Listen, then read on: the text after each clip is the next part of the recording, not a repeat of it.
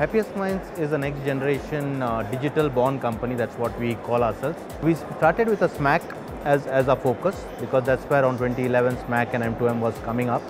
And quickly actually in 2013 we adopted the IoT.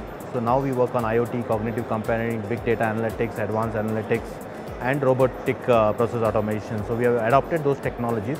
Our whole purpose is actually to see how technologies can be leveraged to solve business problems. That business problems could be for enterprises, industries or for smart cities. One of the things that we have developed is basically for a smart city case is on a tower management system.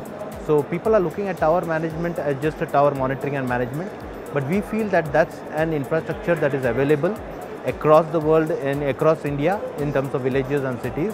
And if we are able to put a smart gateway on top of it, which actually looks at the smart environment sensors, the smart weather conditions and the smart surveillance, that itself becomes a good mechanism for that particular smart city situation.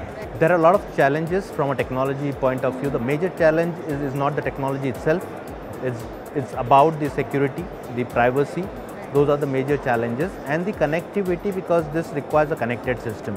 You can have the best of your analytics people and data scientists looking at the data, but if the data doesn't come at the right time, there is actually no way actually you can build this particular connected system. So we feel a connected, reliable infrastructure and a good secure system is going to pave the way. We feel actually it's a changing system, right? Today's market is tomorrow's difference, tomorrow's business.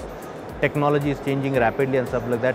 So generally when we hire, we look at people who bring that change agility as its main criteria, right? And change agility and culture is something that we don't compromise on. We have huge weightage from a culture system when somebody comes and joins Happiest Minds.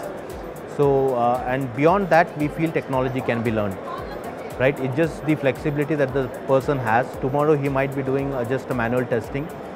Day after tomorrow he might do an automation. Third day he could do a cognitive computing or an artificial intelligence. It's just not in the name. We adopt it as part of our policies. We adopted it as a part of culture.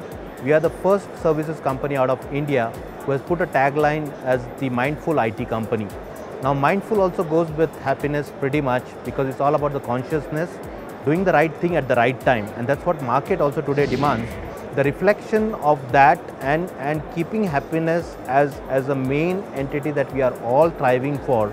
All these technologies ultimately is trying to develop happiness in people's life, and if we keep that as a main theme, I think solutions can be found out.